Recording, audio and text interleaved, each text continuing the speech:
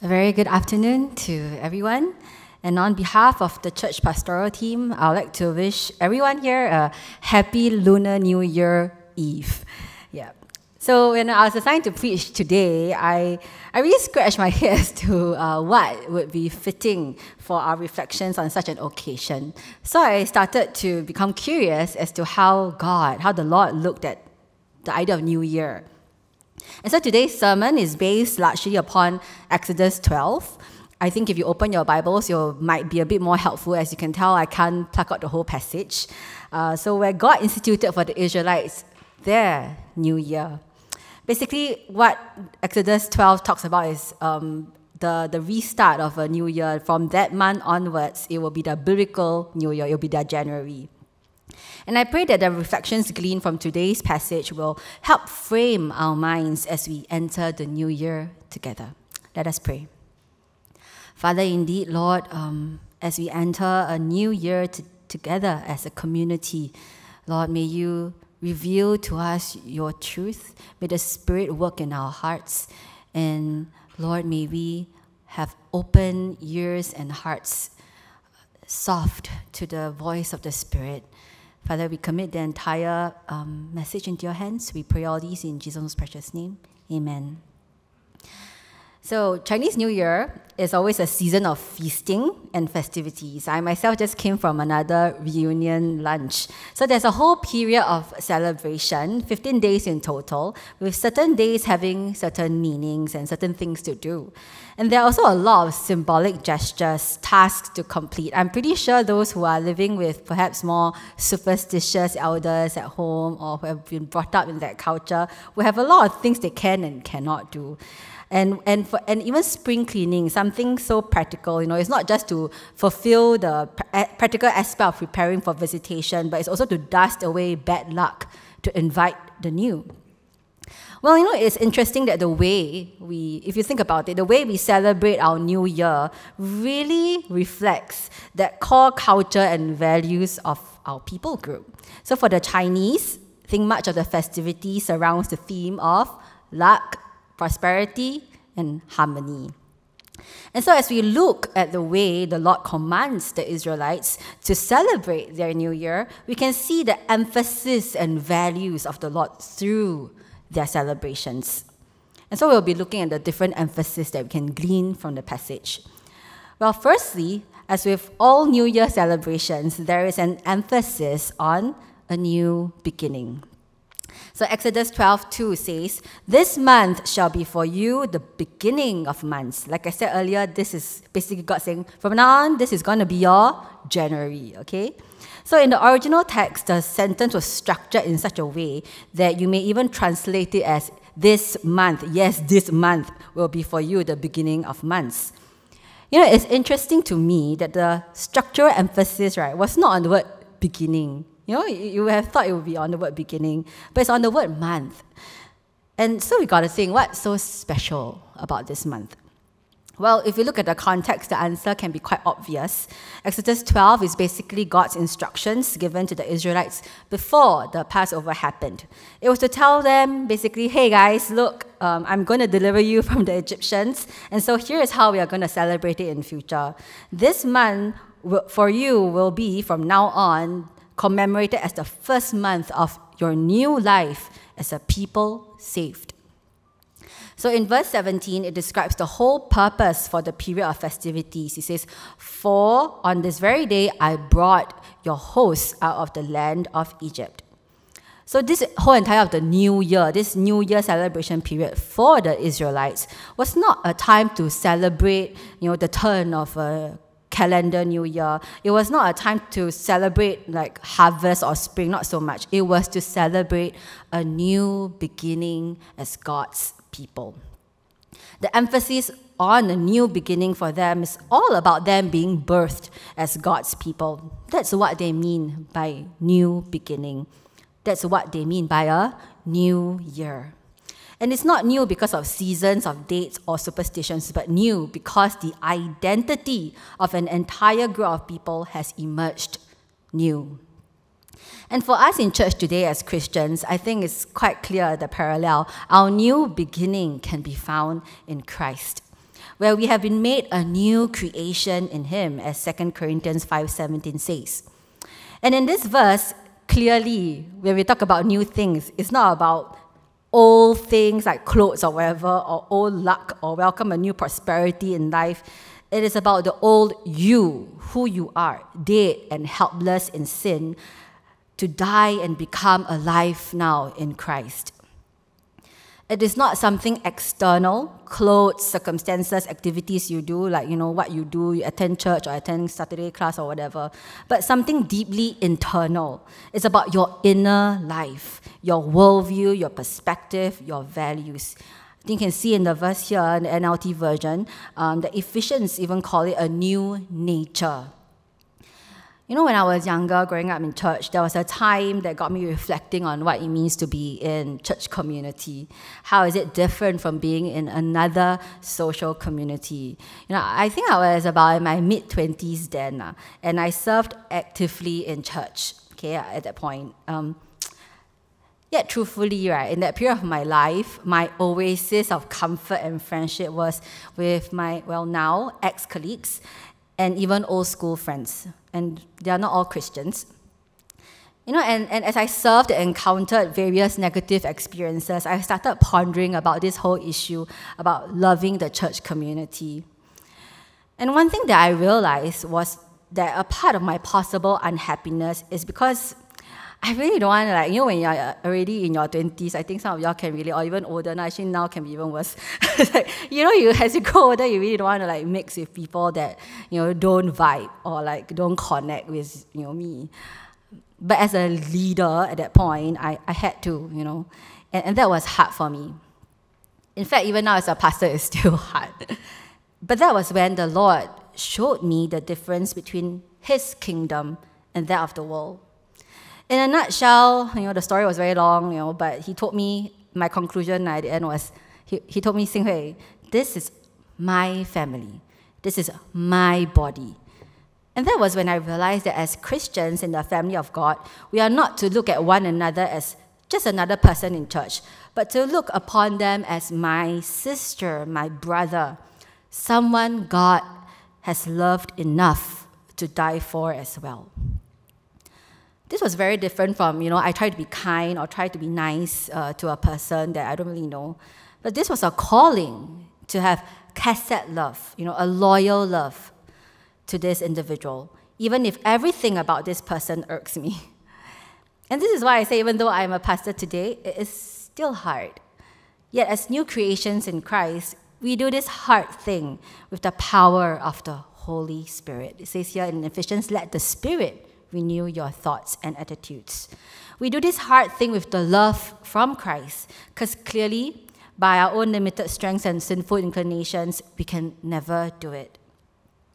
The world looks at loving your unlovable neighbor. I think it's all easy to love your lovable neighbor, okay? So the challenge is when we have to love our unlovable neighbor. So the world looks at this as, compassion and being the bigger person or playing the higher morality card, hey, don't go and don't be at that person's level. That's how we try to be kind and nice to people that we don't really like.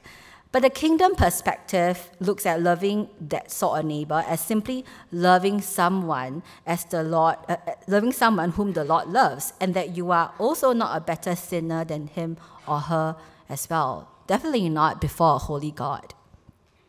So brothers and sisters, there ought to be a fundamental difference in the way we think, live, and love if we are new creations in Christ.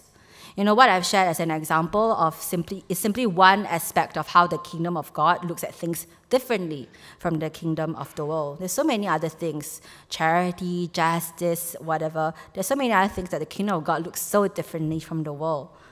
And perhaps as we celebrate Chinese New Year this year, instead of simply going through the motions, I'd like to invite us into a time of reflection about our new beginning this year.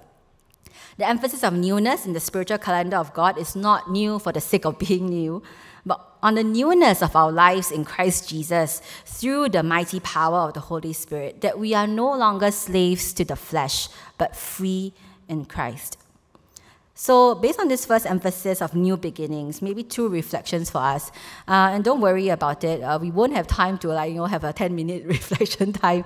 We will, at the end of the whole entire thing, we might pass a picture of the slides around to anyone who is interested. Yeah. So 2 reflection points. What old worldview or perspective is God seeking to renew in your life this year? How is your life different from others who do not know God? Or is it actually very similar? Is it only a difference in externals, like the activities you participate in? Or is it a difference in the inner life? Secondly, there is an emphasis on remembrance. Verse 14 says it clearly, it is a memorial day. In other translations, it says it's a day of remembrance. We got to ask, but remember what lah?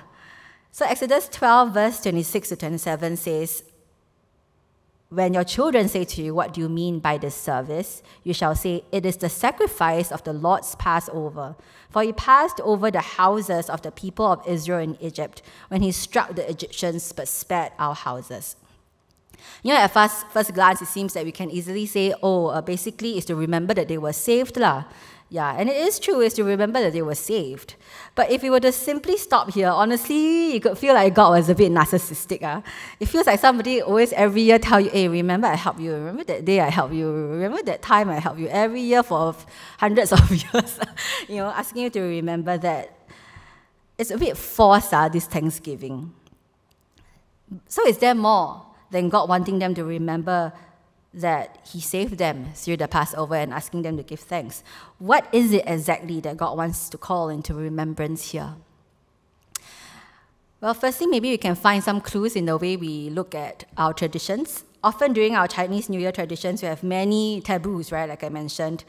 And so for us, as Chinese, as I mentioned, you can see how much of it has to do with luck, prosperity, and harmony. For the Israelites, there are also traditions, symbols, etc. that are associated with the Passover festival. And what these symbols mean would help us to understand just what is called to remembrance here. What on earth are they supposed to remember? So I'll play a video here. It's a video excerpt from a rabbi who shares a little bit about how the Jews, today at least, celebrate their Passover festival. Okay. So what is Passover? Passover is the Jewish holiday of liberation, based on our own story of emergence from Egypt and our becoming free. It's the most important holiday on the Jewish calendar. Pesach is where our history began, where we went from being a clan, a small family, to being a nation. It's the birth of what it means to be Jewish in the world today. So Passover happens during the Hebrew month of Nisan, which is, historically speaking, the first month of the biblical calendar. It usually happens around March or April, sometimes May. Passover in the state of Israel is observed for 7 days and outside of Israel for 8 days. And during those days, the way that Jews eat changes very significantly. We do not have leaven, which for most of the Jewish community means having matzah. It's a different kind of bread, which reminds us of the race that we were in when we left Egypt. We left in such a hurry, we didn't have time to let the bread rise. Leaven is what happens when bread rises. We actually come to understand that as a metaphor. On Passover, I'm called to take the parts of me that are puffed up, the parts of me that just rise much bigger than they should, and to say, you know what, actually right now, let me remember humility, and let me remember the worth of everyone else, and not think so much of myself. On Passover, we have a Seder. Some of us have 2. Seder is a word that literally means order. And in this very elaborate ritual in Jewish tradition, we have different steps, all of which are designed to help us relive the experience of being liberated from Egypt.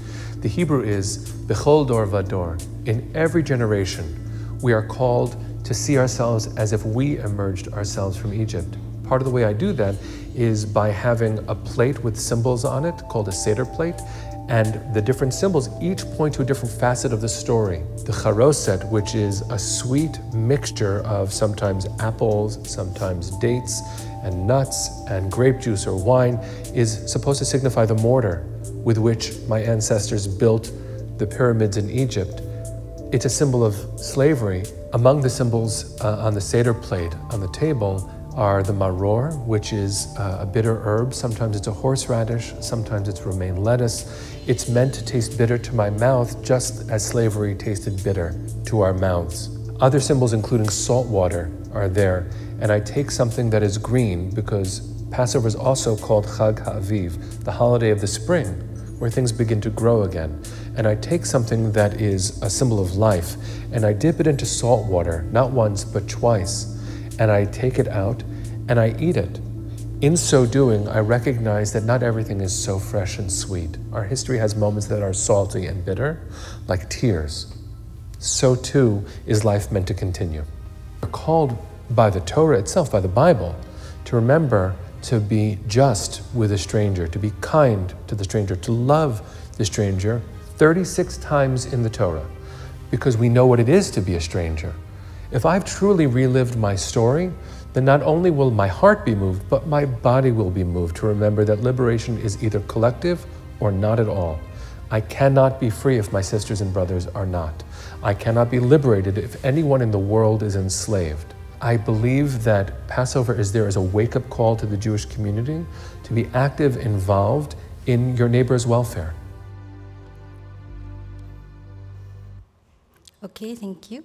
So the different symbols and traditions of the Passover, as you've seen just now, calls the people of God, Israelites, to remember not simply the salvation of God or the ticket to heaven. It is actually remembering what he mentioned, the 11 bits of himself, of ourselves.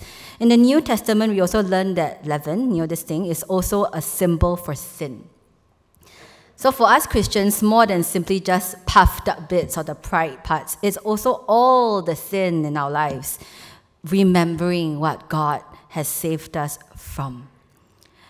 What is very interesting about the rabbi's explanation about the various traditions is the concept that remembering for them is more than just thinking about something that is so far away, but it was a reenactment of an experience. It was a participation of an experience that they were remembering. So it's not simply remembering, but you realize the word he used, he said relive, right? It's a way of reliving it. And so the so what part, right? The effect of these traditions was to help them grow empathy and love for the stranger, because they were once strangers themselves. It is to also help them to look at what leaven still exists in their lives. So brothers and sisters, when we are called to remember God's salvation and goodness, it is more than a call to gratitude. It is a call to remember our own sinfulness, our own leavens. It is a call to remember God's power in our lives over these sinfulness, and to remember that we were once enslaved to sin ourselves, and to look at others with love rather than pride. And so the emphasis on remembrance here should or has the effect of not simply thanksgiving, but also repentance, forgiveness, and love. I'm reminded of the story Jesus told about the guy who owed someone, a king, money in Matthew 18. The story starts with Peter approaching Jesus about this issue of forgiveness. And Jesus tells this story of a man who was owing a king 10,000 talents, which in the NLT translates to millions of dollars. So he was about to sell everything, his wife, children, everything he owned in order to repay this debt. But the king decided to forgive his debt out of pure grace. Later, the man went to a fellow servant who owed him an equivalent of possibly a few $1,000s. In the scripture, it says he grabbed him by the throat and demanded instant payment. And when that fellow servant couldn't, this guy basically threw his friend into jail. When the other servants saw what happened, in a nutshell, you can call it basically they are very 不爽, they were very unhappy and complained to the king. The king then said to this guy, "You evil servant, I forgave you that tremendous debt because you pleaded with me. Shouldn't you have mercy on your fellow servant just as I had mercy on you? Shouldn't you have mercy on your fellow servant just as I had mercy on you?" You see, the unforgiving servant in the story had forgotten the mercy he had received. Brothers and sisters, when we remember our sin and how in desperate need of God we are, It produces a natural sense of humility and ability to give grace to others. And this should be the effect of remembering our sins before God. We not only cast out the existing leaven in our lives, we also learn to empathize and give grace to others. So in this new year, the emphasis on remembrance challenges us to think. Number one, is there any leaven in me that I'm reminded of today that needs to be removed, cut off in this new year? Am I unable to forgive or give grace to others who have offended me? Lastly, there is an emphasis on worship through obedience. Exodus 12 is a command. In fact, God had declared it a statute, meaning that basically it is a law. So it's not a nice to have, but a law that the Lord's people will have to abide. And you may think right now, wow, a bit draconian. Most memorial days or days of commemoration is just encouragement, to encourage remembrance and specific social behaviors that can be learned. So for example, our Racial Harmony Day, is to commemorate the communal riots of 1964, if you don't remember your social studies. It is meant to help us to remember and not forget the lessons from history, And National Day is an annual event to remember how we had independence from Malaysia, to celebrate the precious sovereignty of the country. Yet none of these are law, You won't get arrested if you went for a holiday over the NDP weekend. But God has instituted that this Passover experience be a permanent festival, and it is a statute for the people of God. They are to observe it. This means that there is more than remembrance at play here. There is also a big factor of obedience. A law, especially one from God, is designed to be obeyed. Obedience is hence another expression of a key value or behavior that is highlighted through this entire New Year tradition. Obedience is demanded throughout the entire passage. The way to celebrate, what to eat, how to eat it, what to do before and during the festival season. You can read more yourself in chapter 12, what to say, what to do, certain things. These are all instructions from God, and they are meant to be obeyed. Verse 27 and 8 says, "And the people bowed their heads and worshipped. Then the people of Israel went and did so, as the Lord had commanded. So they did." Do you see a repeated emphasis on doing as the Lord commanded? So in other words, this entire tradition is not just a tradition, but it's actually a discourse. It's a way of relating to God. When the Israelites celebrate this festival, it is a direct act of obedience to God. Verse 26 says, "And when your children say to you, 'What do you mean by this service?' The word service here, referring to the entire festival, comes from the same word used for worship. And I'm sure it's been mentioned in other sermons or Christian education class before that the word worship in Hebrew is the same root word as serving or working. So worship is ultimately a service rendered unto God. And as I reflected upon this statement, I realized that even though I know this, but more often than not, we have been so conditioned or so instinctive for us to define worship as my fellowship time with God. And it's not wrong, because ultimately it is, as with many things, a union with Christ. Yet the problem here is that when we only focus on that, we will focus on how fun or how enjoyable or how good this fellowship time is. And if it was not very good, we tend to blame the music, the speaker, the aircon too cold, etc., etc. Or sometimes you would just wonder, is God here at all? And we might say, no, I didn't really feel God during worship today. And so worship has to not be simply a feel-good session or gathering. Worship is first and foremost a service. It's a work rendered unto the Almighty God. It's a time of serving where the focus is on the Master and King of our lives. That is the focus of worship. And today's passage brings it one step further by showing that this worship, this service, actually in itself is an act of obedience unto God. So worship through obedience, serving the Lord by being faithful to what He has commanded us. That is an emphasis that we can glean through the way God has commanded them to celebrate their new year. And this is the way the Israelites were commanded to begin their Nisan month, okay, or their January, to obey God's command in a time of worship. That was how they started a new year, to obey God in a time of worship. And this worship, this creative director, worship director is actually God himself. And so, brothers and sisters, today as we enter into our new year, perhaps we can likewise enter it with a heart of worship. We can enter into it with a heart of submissiveness and obedience unto the Lord. That it is a time where we lay our egos down, ourselves down, in order to choose and obey God. And this is not going to be easy because we all know that obedience to God is often a call out of our comfort zones.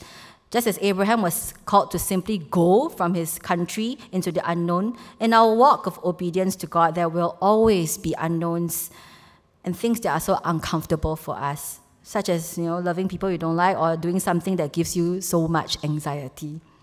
But it is in our obedience that we render true worship to our amazing God.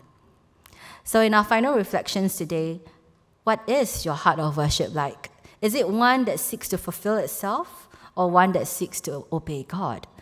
How can you worship God through obedience this year? Are there things you need to do to step out of your comfort zone? So today, as we celebrate Chinese New Year Eve together with our families and loved ones, I pray that our reflections from God's way of celebrating a new year inspire us to remember what is important to God. Our lives as a new creation in Him, our walk towards holiness and love, and our worship ultimately expressed in obedience. So let us be truly new in this new year. Let us pray. Father, indeed, you have called us to remember, even through the songs of worship just now, that you are a holy God, worthy to be feared and revered, and that before you there is nothing we can give that is truly befitting of your majesty. And so, Father, I pray that, Lord, as we have heard your word today, that, Lord, that we will be challenged to step out of ourselves. And in this time, if the Holy Spirit is surfacing in you anything that you might need to surrender to Him, may you obey. And even as we all go forward for Chinese New Year, it could be a time where sometimes it's quite difficult for certain people to go through. Father, I pray that, Lord, that you would draw near to the people who are hurting through this new year, that you would be their Father for them. And that, Lord, that we can all respond to you in thanksgiving, rejoicing, and obedience. I commit my brothers and sisters here into your hands. We pray all these in Jesus' most precious name. Amen.